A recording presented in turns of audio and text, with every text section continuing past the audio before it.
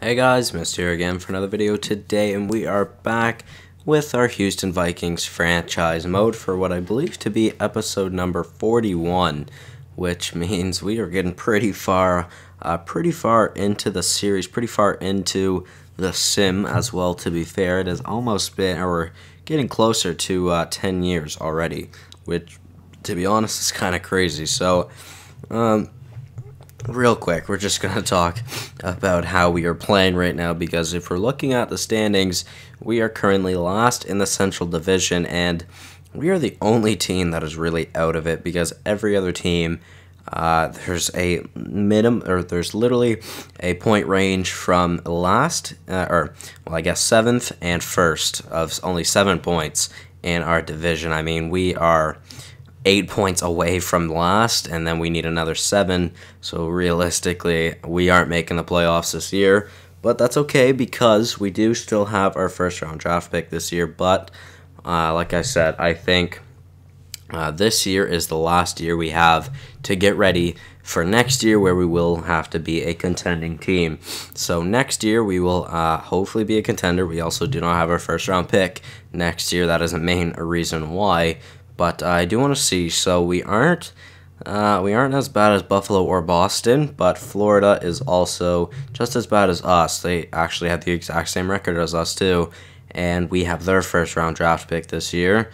Nobody bad in the Metro, or as bad I should say, and then San Jose. So really, we're like bottom 5 in the league right now. I do want to check the standings just to see where we are currently, because we have got to be at least bottom 6, so we will see where we are currently. We are, we are bottom 5 right now, with Florida are tied for bottom 4, or bottom 3 technically. Then Buffalo, San Jose tied for second worst, and then Boston is the worst team in the league currently. So we will have to see how everything goes. I believe there is another franchise player this year, but honestly, I do not remember. Let's see.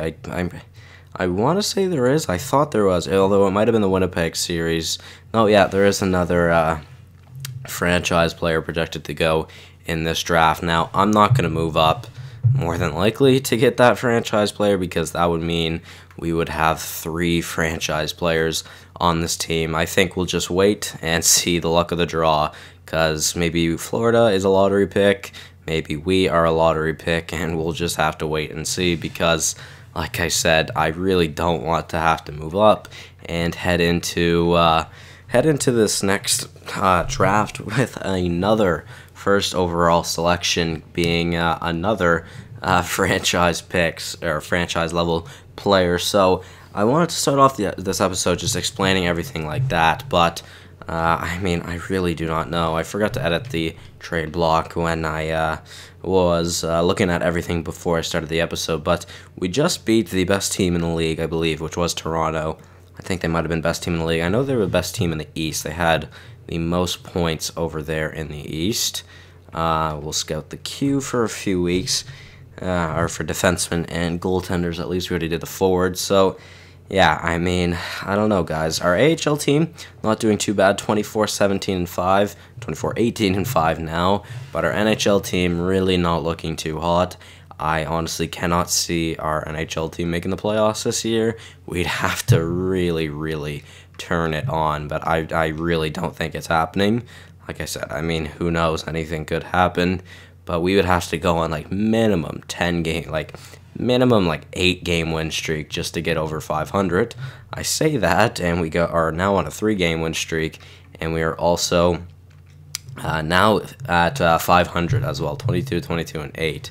Interesting. Ryan Pulock, not bringing you back here, thank you though. We are now above 500, as well as Harold Nickerson goes down until February 21st, which luckily it's a little bit less than 2 weeks away. Oh my god, Ken Benson's already up to an 86. Wow. Okay, well that's scary. McIsaac, we will take out off that bottom pairing for Johannes Johannesson. Then we'll get Trojanovic, the top 2 ice time, up there with Roning, who's actually an 87 now. You know what? He does not play like a two-way defenseman, so maybe I could change him back to a defenseman, but I did like him up there I was really thinking that, like, looking at some of his stats, I was thinking, even though he doesn't have the greatest offensive awareness, I was thinking he could definitely at least score some goals. I mean, he definitely doesn't have the most powerful shot, but it's really accurate for a defenseman. So, yeah, we've definitely got some growth on the team this year, and Curtis David is up to a 92 right now as well. He's doing extremely well. Our top line in general is doing really good. Now, I don't really want to put Benson on the top line right now, so you know what? What I think we'll do is I think we will try and make the best second line we can. So we have Benson, Markkanen, although Gibson's listed as a second liner. Gibson has 17 goals this season. Markkanen, you know what? We'll go with Gibson. He's got one more goal and one more assist, so we'll just try Gibson on that second line. Then we'll have Reese, Vanainen, Markkanen, Perrin, Moses, and Buke. So Yoshimura, Hischier, and David. We'll see how that goes. Will Terry Yoshimura grow anymore? I have no idea, but maybe. So he's got 33 points. Hischier has 44 points, and David has 40. He has 52 points, I believe. Zadina, he has 25 points. Benson, he has 27 points. Gibson has 29 points. Reese, 16. Vanainen, 21. Markkanen, what did I say for Gibson? He has 29. That means Markkanen has 27.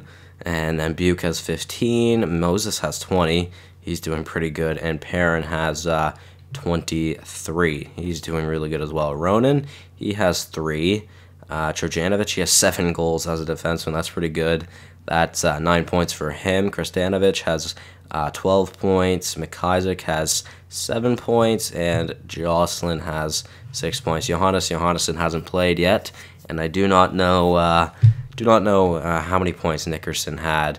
Herbass back up to a 79. We'll see if he does any better. Not Herbass. Luukkonen has brought his stats up a pretty solid amount, that's for sure. So maybe we could see him get a little bit better over this regular season, although who knows.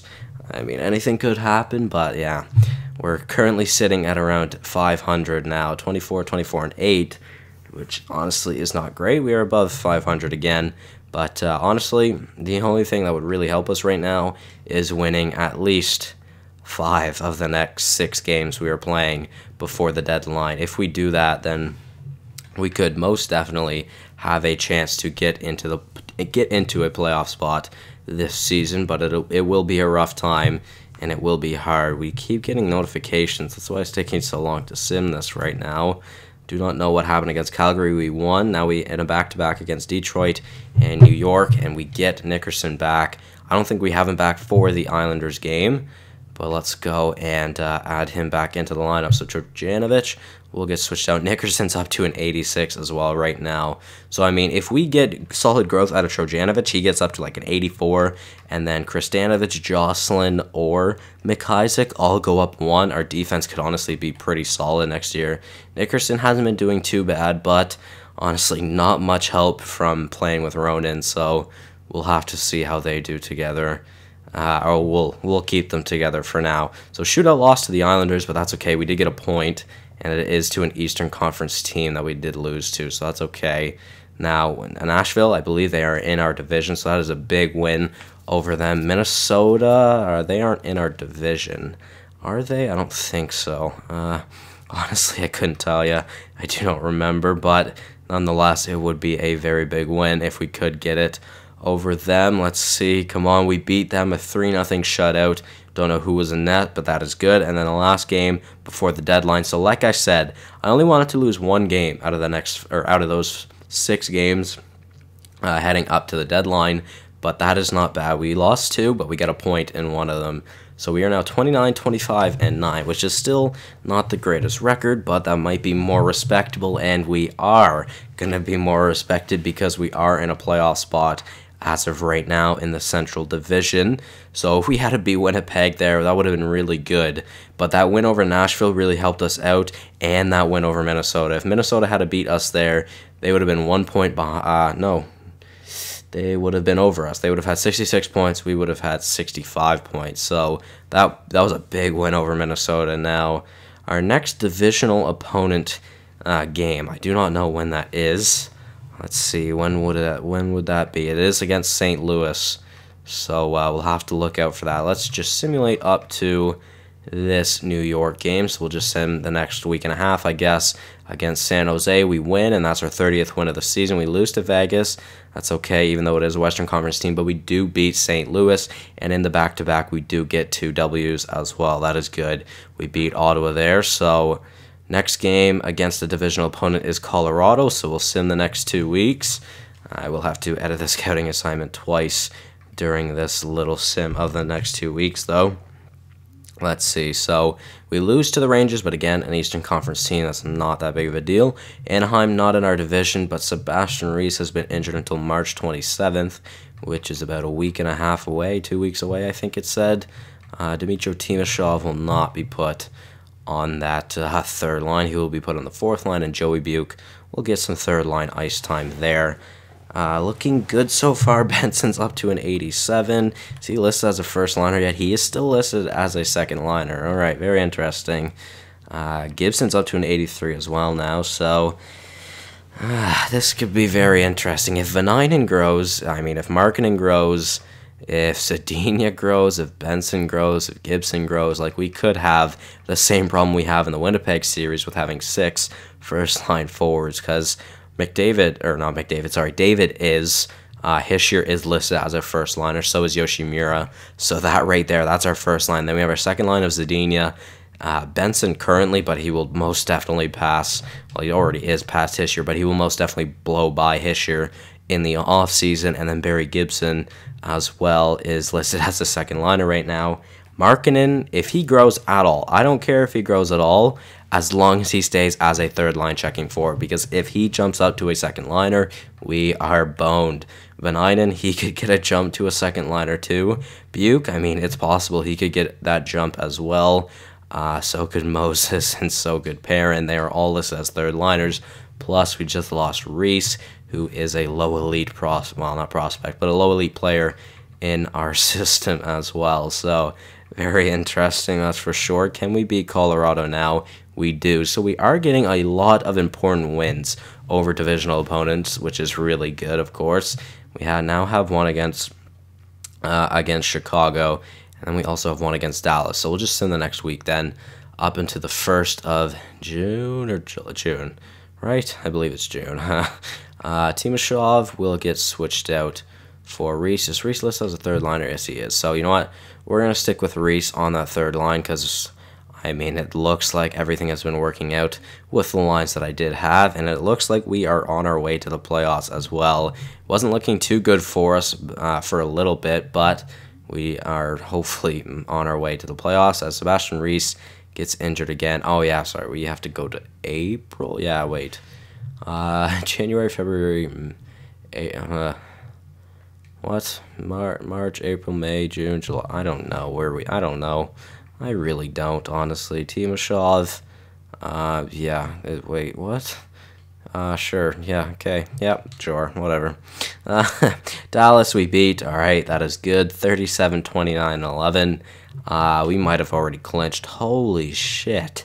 I was just looking at the AHL record. We are now in 2nd in our division. I was looking at an AHL team's record that we were about to go against.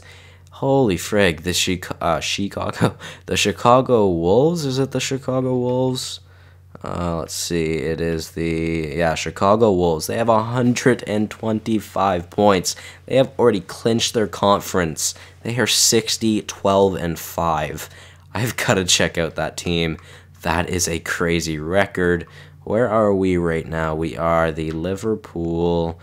We are in 5th right now in our division, so there is a chance we could make the playoffs down there in the AHL as well, but not looking too good. So any moment now, we should be able to see us clinching a spot in the playoffs. It just depends on whether we will get home ice in the first round or not, as Jonathan Kristanovich goes down until April 8th, which means I think he will miss the first week. I think he misses the first week of the playoffs. I'm not 100% sure about that, but I think that is what will happen. Jocelyn will get the call up to the top 4.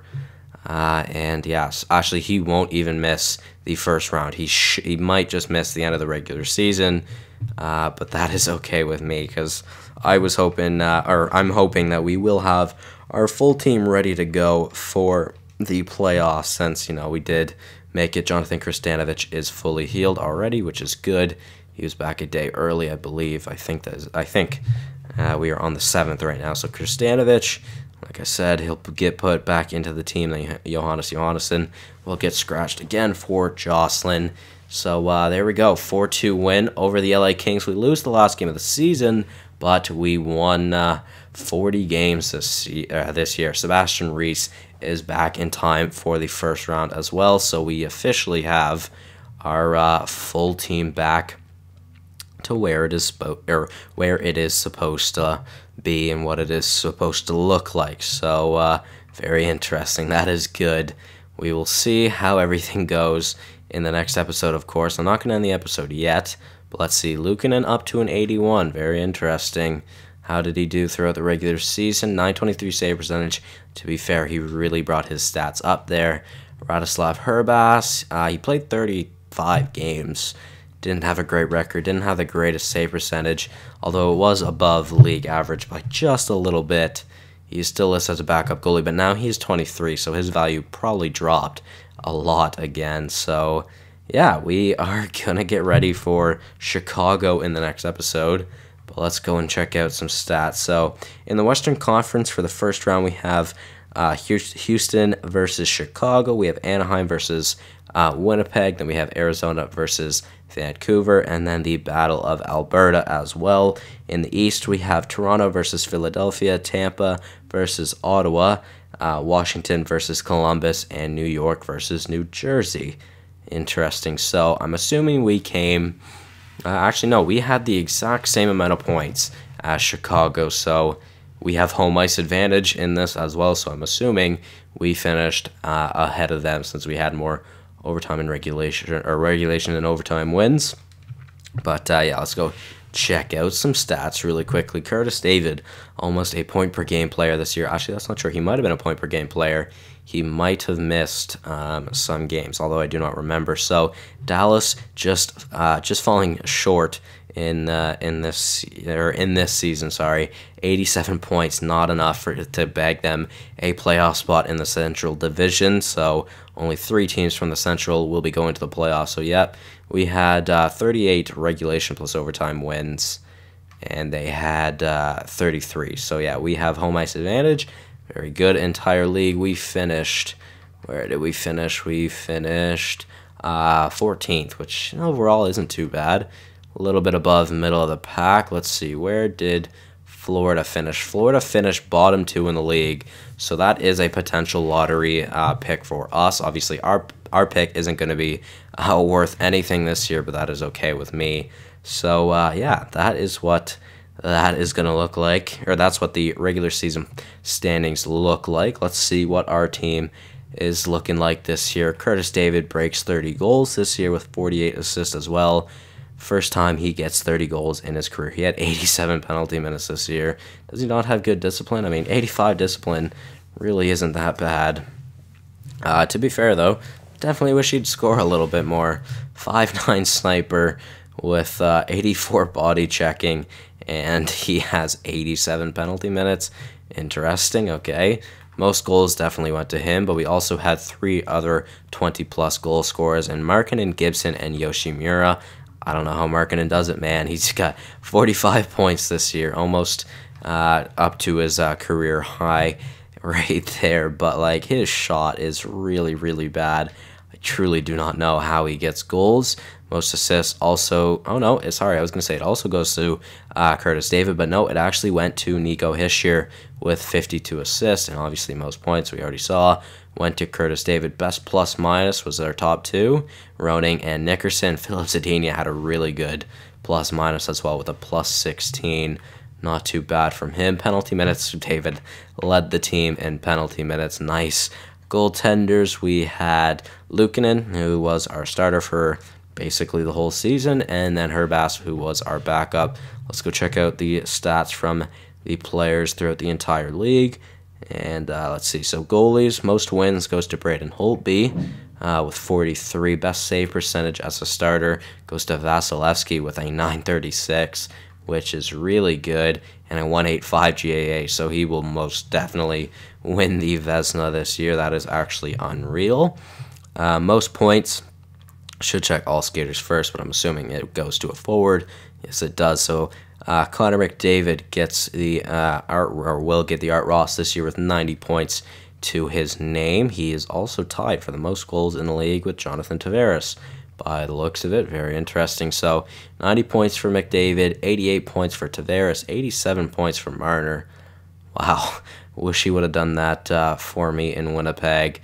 86 points for Casey Middlestott, 86 for Stamkos, 85 for Hall, 85 for Backstrom, who is now in 84 overall. Kane is starting to drop off as well. He's in 89. Barry Yashin, 216th overall pick by the Washington Capitals. He is a low elite with 84 points this season. Matthews with 84. Gaudreau, Niederreiter with 84 as well. He's up to an 86. I'm assuming that top line is Middlestat, Hall, and Niederreiter. That is really good. Rodney Akers, wow, he is really good. He was drafted 4th overall a few years ago. So yeah, there's quite a decent amount of point per game players. Jack Eichel also had 44 goals this year. So there were 4 44 goal scorers this year. Brady Tkachuk was a 44 goal scorer this year as well. There was 1, 2, 3, 4, 5, 6, 7, 8, 9. Almost 10 40 goal scorers this year. That is ridiculous. Most assists as a forward goes to Nicholas Backstrom with 69. Best plus minus as a forward goes to Austin Matthews with a plus 43. And William Nylander with a plus 35. And probably Mitch Marner, I'm assuming, on that top line as well with 33. That would be an unreal top line. We have Marner, Nylander, and Matthews. That would be very interesting. So let's go check the defensemen out. Who had the most points as a defenseman? Erik Karlsson with 85 points this season. Most goals as a defenseman, I think, might also go to him. No, actually, Charlie McAvoy and Julius Honka both got 18. Very interesting. Most assists goes to Erik Karlsson with 69. Best plus minus goes to Mikhail Sergachev with a plus 51. He had a higher plus minus than he had points this season. That is crazy. Although Victor Hedman with a plus 39 as well. I'm assuming that's the top pair in Tampa. That is unreal. If both their defensemen get 50 points every year, plus Kucherov, Stamkos, Nemesnikov, Point, Palat, Johnson, yeah, and Vasilevsky obviously too, that is an unreal team. Most penalty minutes goes to Jake Dotchin with 164. And now checking out rookie skaters, let's see, most points goes to Andrew Hansen with 56. Then Georges Paris with 53. Hunwick and Benson tied for 3rd at 51. Not too bad. Most goals as a rookie goes to Paris, or Patty. I'm just going to go with Paris. Most assists goes to Benson. Not too bad. Best plus minus goes to Paris as well. Rookie goaltenders now. Let's see. Let's scroll all the way back. Most games played as a rookie this season was Vincent Levasseur, sure. 40 games played. Didn't do too good though. Best as a backup would be Stanislav Kasparaitis with a 934 save percentage for 1.9 GAA. Although Herbass in his rookie season didn't do too bad either, 916 and a 245. So that will be it from me in this episode, guys, since I've almost dragged this on for another 10 minutes since ending the regular season. So that will be it from me, guys, in this episode. Hopefully you all did enjoy. Tune in next time to face Chicago in the first round with our new young team. Thank you guys so much for watching. Hopefully you all did enjoy, and I'll see you in the next one. Goodbye.